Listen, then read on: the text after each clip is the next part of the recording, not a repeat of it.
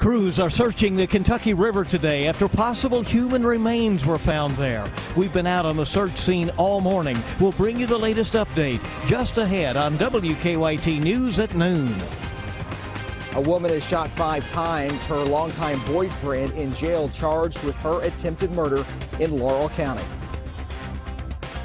We have a system to the north of us really streaming in a lot of that mild air today. Today looks good, feels fantastic, but tomorrow we'll bring in some chances of rain. I'll show you the arrival time on that and how much we're going to be expecting coming up.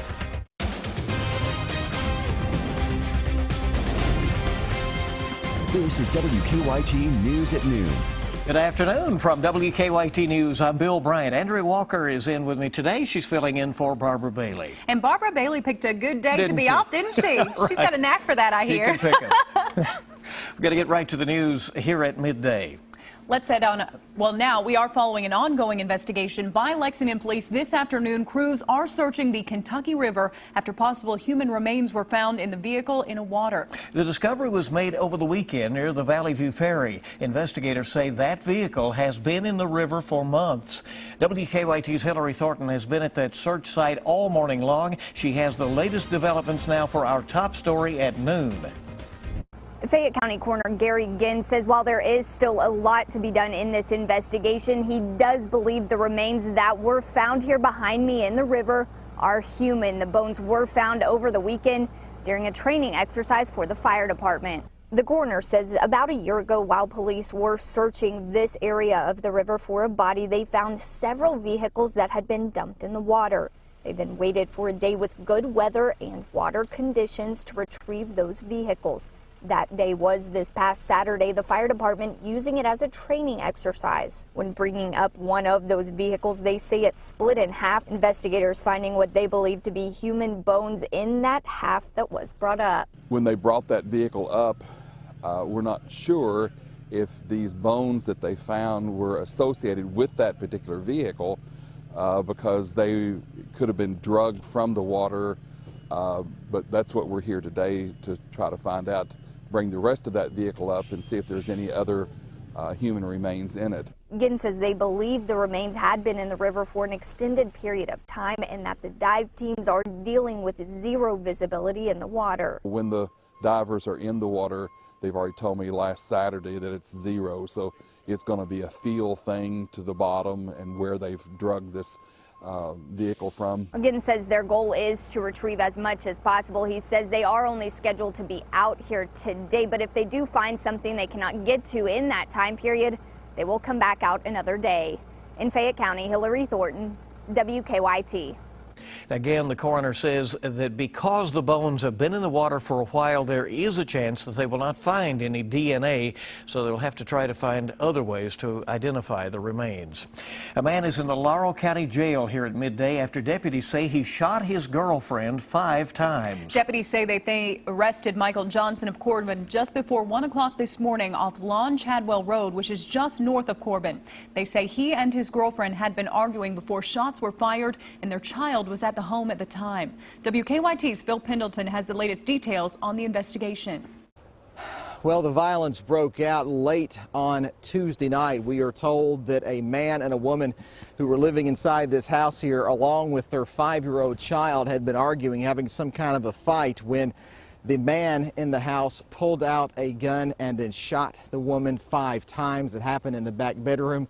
The really sad situation here is that the little boy, the couple's little boy, apparently either was in the room, witnessed, or heard this violence as it was taking place. Now, the victim of this case, about a 30-year-old woman, I am told the girlfriend of the suspect, was rushed to UK Hospital where she is being treated at this time.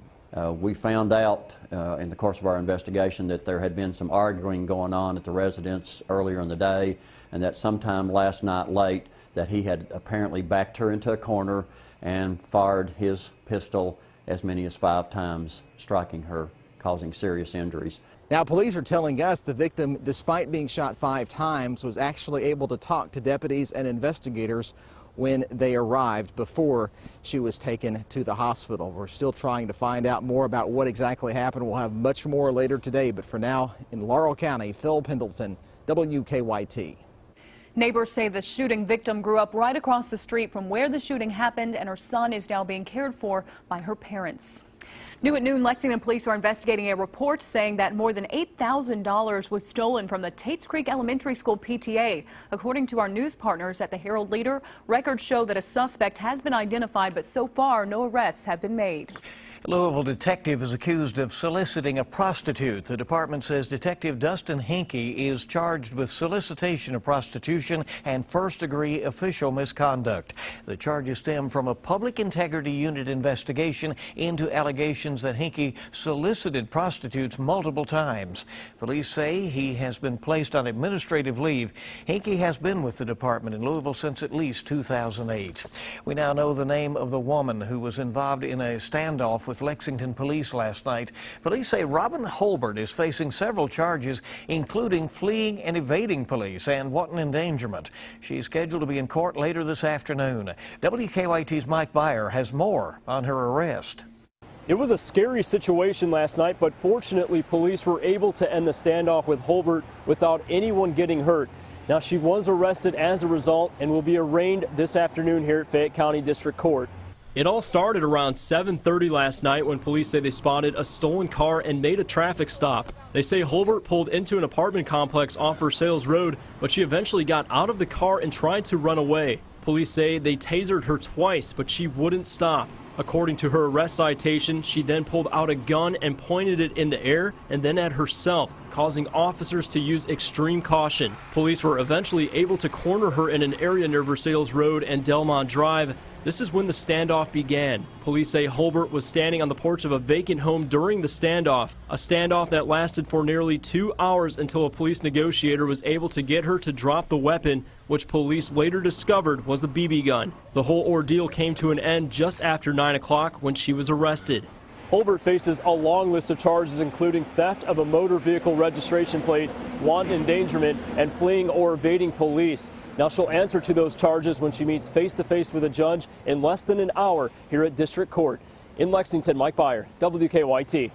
Mike, thank you. And Holbert is also charged with possession of a firearm by a convicted felon, as police found a gun inside a backpack that was in the back seat of the car. A third person has been indicted in connection with a home invasion and shooting in Lexington. Police have issued an arrest warrant for Joseph Fain. He's facing a robbery charge. Last week, police say people forced their way into a home on Red Mile Road. That's when police say a 19-year-old suspect and a 22-year-old who were trying to protect a friend were both shot. Police say charges are pending against the suspect. They say another suspect, Demetrion Boaz, has turned himself in. A Lexington business has some repairs to make after an early morning break-in. Police say someone broke through a door at Jalapenos on New Circle Road. They say rolls of change were stolen and maybe some liquor. Well, a cold front is headed this way, but it looks like it's going to sweep on through, so you don't have to worry. It's still looking good for the weekend or trick-or-treating weather. There you go. WKYT meteorologist Mike Harris is live in our First Alert Weather Center with an early look at your forecast. You look outside and you see bright blue skies. What you cannot see is a warm front, this warm air streaming northbound. You can feel it, though. I just looked at actually the update out of Bluegrass Airport and surrounding airports. And those surrounding airports showed the 50s just an hour or two ago. And now we've jumped 10 degrees. I mean, that's all that warm air streaming northbound. You can see the difference. 71 Monticello, 53 in Covington, and sitting there in the mid-50s there in northern Kentucky. So that just shows you that the warm air is on its way. Don't put your guard down, northern Kentucky. You will still be able to wear your shorts later on this afternoon, because we will start to see that warm air actually get past the river here in the next few hours. It's just an extremely nice day in store the rest of the day. The focus of the forecast is not so much about today, it's about tomorrow. Here comes a weak cold front that will give us a rain chance, and looking towards your weekend for Halloween and off towards your Monday. Yeah, you're talking about really warm conditions for this time of year. I'm going to show you that coming up in a few minutes. All right, we'll get all those details in just a bit. Now to national news. Donald Trump is taking a short break from the campaign trail to tend to a little business. Opening up a big hotel today, while Hillary Clinton is celebrating her 69th birthday in Florida. Craig Boswell has the latest from the campaign trail. Donald Trump is opening his brand new luxury hotel here in Washington, D.C. The morning ceremony at Trump International Hotel also provided a stage for some protesters. It's up to the Trump Organization who gets to stand on this public plaza. Trump's short break from the campaign trail comes as early voting is underway in many states. There are 13 days left. Most Americans are going to cast their votes on Election Day, and we know we're going to win this election because enthusiasm, momentum. Trump's new hotel is less than a mile from the White House, but the route from here to the Oval Office could go through Florida. The path would be much harder without Florida, and that's why you're going to see him, but we're going to win Florida, so it's not even part of the calculation. The latest poll in Florida shows Trump edging ahead of Clinton, but the 2-point lead is within the survey's margin of error. Hillary Clinton has 2 stops in Florida today where she's urging supporters to take advantage of early voting. It's going to be a close election. Pay no attention to the polls. Don't get complacent, because we've got to turn people out. Clinton's staff surprised her with a cake to celebrate her 69th birthday. Craig Boswell, CBS News, Washington. And Clinton got an early birthday gift last night from Adele. The British singer, who is not a citizen and can't vote, urged Florida voters to support Clinton. Clinton happened to be attending the concert when Adele gave her the endorsement. The case of a former University of Cincinnati police officer accused of murdering an unarmed black man during a traffic stop has gone to trial. What's expected in court today? Ahead on WKYT News at noon, Kentucky's #1 midday news. Hey, welcome back into WKYT News at noon. The trial continues today for a former University of Cincinnati police officer who's accused of murdering an unarmed black man during a traffic stop. Ray Tenzing is charged with murder and voluntary manslaughter in the shooting of 43-year-old Sam DuBose. And today, a judge is expected to hear arguments over efforts to use DuBose's former medical and conviction efforts. Defense attorneys say that Tenzing feared for his life, and the record of DuBose's convictions, which are mostly traffic violations and marijuana-related offenses, as well as his medical records, could be important to jurors' understanding. Prosecutors say the records are clearly irrelevant.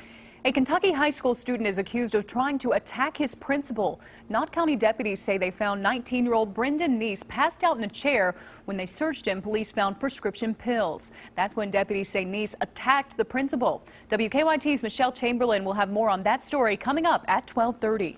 And state officials are wanting to remind Kentuckians this afternoon that seasonal restrictions on outdoor burning are in effect right now. Fall forest fire season started back on October 1st, and it goes until December 15th. It is illegal for any person to burn between 6 a.m. and 6 p.m., and the Kentucky Division of Forestry says because of dry conditions that are ongoing right now, they're asking people to not do any outdoor burning. Well, still plenty more news coming up on WKYT as our noon news hour continues. Today, the Valley View Ferry will be closed as crews search the river where possible human remains were found. We'll have an update on their search coming up. And if you're heading out to Keeneland today, it is perfect weather for you. Tomorrow, maybe a little bit rainy. I'm going to show you that in your forecast, the timing on that rain, coming up next. Now, your zone-by-zone forecast with meteorologist Micah Harris. In northern Kentucky, we are in the mid-50s. Southern Kentucky, we're actually in the 70s. So you obviously see that warm air is racing northbound. It'll get to us here shortly, especially northern Kentucky. You guys in Maysville, still sitting in the mid-50s. That goes for Covington. Work your way into Corinth. Maybe even sitting there in Cynthiana. You're kind of on that verge right there of starting to feel that warmer air. And everybody else down south, boy, we're really feeling it, and it is nice. 66 degrees right now in London, 71 in Monticello. So here's the setup. You got the big warm front just to the north of us. Obviously, that's racing northbound. Here comes the warmer air to the south of that into our region to set up a little bit of moisture for this next system to roll on through. Once this front pushes on through, it's going to be late tonight off into the early tomorrow morning when we start to see a few showers work their way in. Just know this. It's not widespread rain, and it's not heavy rain. You're not going to get much out of this, maybe 1/10 of an inch or less for most. So, yeah, you could have some isolated spots, 1/4 of an inch, but 1/4 of an inch, it's not going to do much for you. But at least it's some rain, I guess. Sliding on through tomorrow, that's when that weak cold front kind of moves on through. So just a few showers. No real thunderstorm activity expected, but we're looking pretty good right now. So here comes the front moving through. Once that happens on Thursday, you get some showers starting off in the west, I would say anywhere from 5 to 8 a.m. So more than likely along the lines of trying to get the kids outside to head off to the bus stop. You heading out to work, rush hour, yeah, it's possible, especially the western zones, to have a couple of showers here and there. Very light, very hit and miss. Most are going to be dry tomorrow, but we just can't rule out a few showers. Now, once it goes through the day, back behind that's very chilly air. So in the central and northern zones, I'd say you guys at the end of the afternoon, 4, 5, 6 p.m., will actually be in the upper 50s, lower 60s.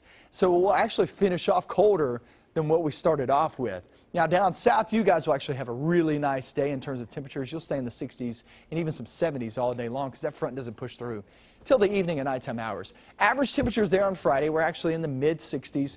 Pretty windy afternoon, so a pretty nice day in store on Friday for Keeneland. Off towards your weekend, we got some big events going on.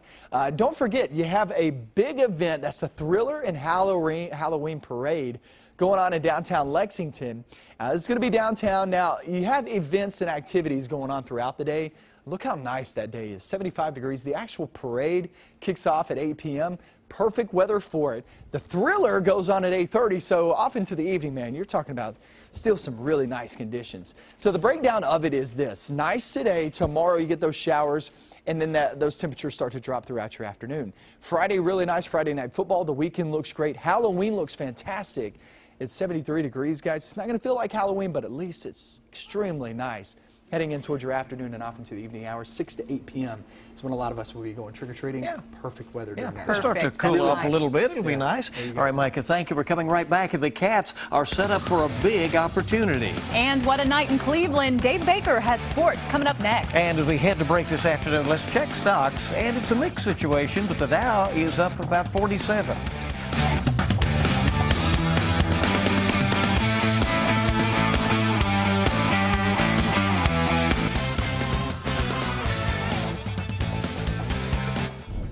First, it was a must-win. Then last week, a win that would be great to get. And now this week, as you look at it, it's a win the Cats ought to get as they head to Missouri.